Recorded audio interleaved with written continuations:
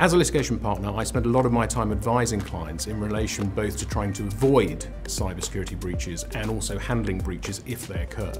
And the uniting theme around both those issues is making sure that the company has taken all reasonable steps it can to try and avoid a breach, but also to handle a breach in an efficient and effective way if one should happen.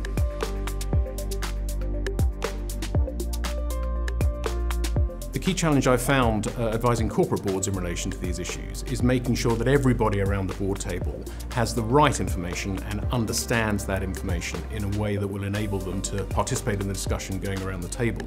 So what you typically see is information thoroughly understood by the Chief Information Security Officer and the Chief Information Officer, but maybe not understood to the same extent by the rest of the board. And I think the trick is making sure that the board understands enough of that information to be able to have a sensible and informed discussion about managing risk and systemic risk and the potential impacts that any cyber or data breach may have on the company as a whole.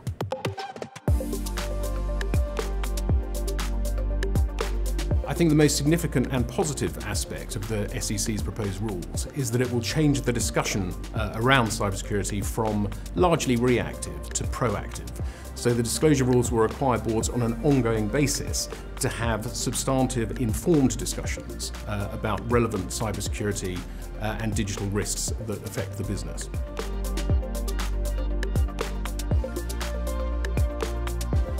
I think we see a lot of variance between companies in how they're doing on creating value from digital technologies. Some are doing really well, others are just starting the journey, and others haven't really started the journey yet. But what I do see as the unifying factor of the companies who are getting it right is the ones who have made sure that the whole board understands the information it needs to in order to have a sensible conversation about general and systemic risk management.